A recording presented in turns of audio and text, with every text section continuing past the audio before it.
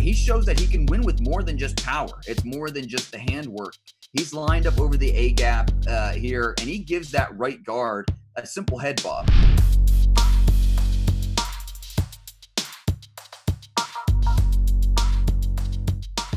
What's up, Browns fans? Time to get smarter about football and, more importantly, about your Browns. Episode 3 of the Browns Breakdown takes a look at the Browns' first third-round pick, Jordan Elliott, the defensive tackle out of Missouri. And joining me, as always, on the Browns Breakdown, the Athletics draft analyst, Dane Brugler. And Dane, here's another guy with a lot of talent the Browns were able to get at a good spot there in the third round and fill a need on their roster. This is now a pretty exciting defensive tackle room with Richardson, Ogunjobi. They bring in the big Andrew Billings, and now you add Jordan Elliott. Yeah, we know talent, not a question for Jordan Elliott. You watch his tape at Missouri, and you get excited about what he offers, what he can bring. A player who transfers from Texas, had a little bit of growing up to do. He lost a lot of weight, stayed conditioned, had the junior year he needed to have, and he was a top 100 draft pick. And I think he's going to be a player that we see pretty early in his career as a rookie making an impact. And right here off the bat with our first play, you can see a guy that wins with natural power. He's lined up one-on-one versus the left guard and lower halves in unison. That's what you love about Jordan Elliott. Upper half, there's a lot he's throwing at the blocker. There at no point does he look out of control, though. He's under control with his swipe move. He uses just enough lateral shake where he can get the blocker off balance. And you could see him here with that little shimmy. The blocker's just left grasping for air, using his heavy hands. He can rip through that punch.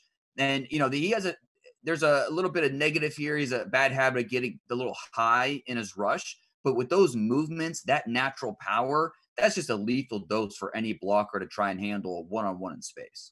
Yeah, give him the little slip, little whoop. And there he is to the quarterback, and you'll see this guy can close to the quarterback and finish those plays. That was a great one. And it's not just those are kind of advanced moves, though, aren't they, for a young man coming out of college right there?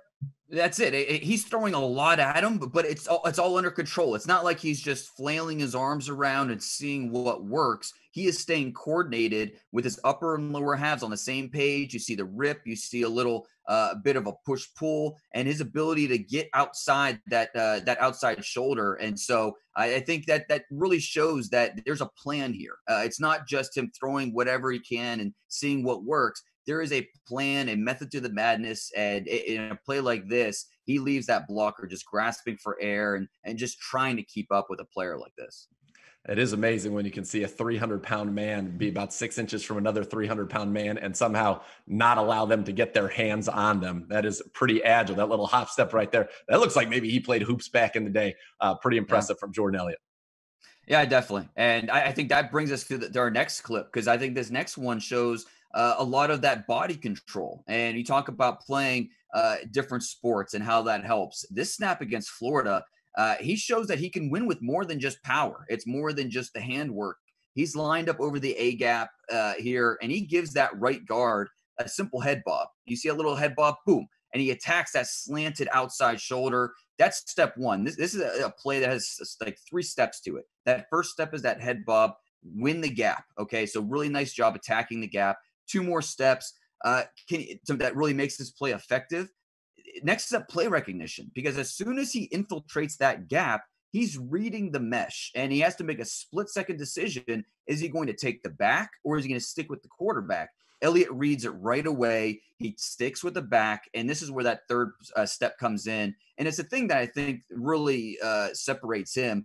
Not only does he make the right read, but he shows outstanding body control where he can stick his foot in the ground, make that 90-degree hard turn, and pounce on the back before he can even reach the line of scrimmage. So not only does Elliott have the quickness where he can win the gap, you see it here, boom, foot in the ground, hard 90-degree angle. He makes contact with the running back before he can even reach the line of scrimmage. So not only does he have the athleticism for a play like this, but you see the play recognition, you see the body control, several positive traits show out on a play like this.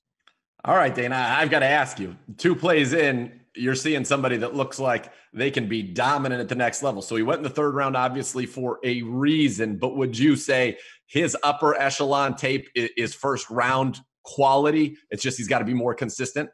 100%. And, I think we probably could have said the same about Grant Delpit. You watch the highlights, you show what he can do really well and what he did on occasion, more times than not, you see a first-round player. Jordan Elliott, with his base just on talent, should have been a first-round player, but consistency was an issue for him. A guy that, had a little bit of growing up to do. Weight and staying conditioned was an issue for him as an underclassman, but he put together a much better junior year than I think a lot of people thought, maybe because, again, he was such a young player. And showing plays like this is what he is capable of. This talent, he wakes up and gets out of bed with this kind of talent. Now, the coaches, they need to rein it in and get him to do this from a snap-in, snap-out basis. Yeah, it's impressive. So it kind of looks a little bit like Aaron Donald right there, to be honest. And I'm going to put that kind of a comparison on him at all. Aaron Donald, the best defensive player in the National Football League, but you don't see big guys move like that very often. And that really just jumps out at you. Yeah, no question. And really that brings us to this last play I wanted to highlight because, just like how we mentioned how he had some growing up to do, and you did worry a little bit about, him staying focused. And this is a play where I really wanted to highlight his effort because while there are some of those questions on a play like this, there's no question about the hustle. Initially, you see him, he's that double team early on off the snap, see the double team, he's got nowhere to go, but he sees the screen start to develop. And so once he sees that, he stops and he immediately goes reverse, hits the gas and finds the receiver, tracks him down from behind. And this could have been a pretty big play for Florida. Instead, we see the defensive tackle track him down, chase him down, and it's a minimal gain. And so I think one of the reasons this is important is this is a player that brings a little bit of baggage to him, why he was a third-round pick and not a first-round pick. And so while he had a few of those immature moments in college, he has kept his body conditioned, the hustle, the effort plays like this. I think that's why the Browns really optimistic about taking a chance on a player with this kind of talent in the third round. Yeah, he's going to get an opportunity to learn from a guy like Sheldon Richardson, who's a veteran, a guy, former first rounder, former defensive rookie of the year. And hopefully he can kind of get under that tree and learn from Sheldon, because this tape shows a guy that is willing. You showed him rush the quarterback sack. You showed him break up, penetrate and break up a run play. But then he's lined up basically in the A gap and ends up making a tackle on a wide receiver screen outside the hashes down the field. That's pretty impressive. As you said, effort, but also agility and speed. I mean, you got to be able to turn around, moving 300 pounds one direction and then turning it around, going back the other. Not easy, but he actually makes it look fairly routine from his athletic profile standpoint there. Yeah, he does. And the thing is with a lot of defensive tackles, they'll take plays off here and there. And a lot of defensive tackles, when they meet that double team, that's when they'll kind of shut it down and say, okay, well, I'm just going to take up space here, occupy two guys. But then once the screen starts to develop, that's where he hits the gas. And that's where the effort really shows. That's where that speed and agility really shows. And this could have been a much bigger play. Instead, he's able to chase it down for a minimal gain. So just a big time play by a talent who, if he brings this consistently, he is going to be a hard guy to bring off the field. Yeah, do you look for him maybe in his rookie year? Because it's a pretty good, as we talked about at the top, a good defensive tackle room. You've got Richardson, you've got Larry Ogunjobi, Andrew Billings, who's more of the bigger, the run stopper, and then now you've got Elliott. Do you see him as maybe a situational pass rusher as a rookie with the potential, if he plays like this, down in and down out, to maybe be more, and maybe you push Larry Ogunjobi alongside Sheldon Richardson? Yeah, and he'll be probably putting, you just mentioned, that what that defensive tackle depth chart looks like.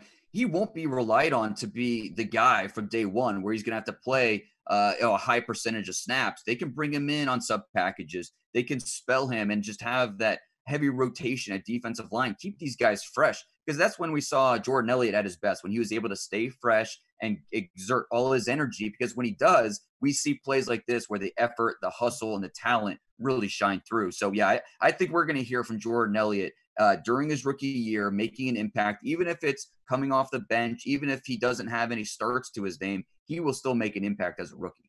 And that's what all you can ask for from a third-round pick, to have this type of potential. And we'll see if Jordan Elliott and the coaching staff can come together to get it out of him. That will be exciting to see when the Browns are able to take the field. This has been episode 3 of the Browns Breakdown. For Dane Brugler, I'm Nathan Zegura. Stay tuned for more Inside the Film Room.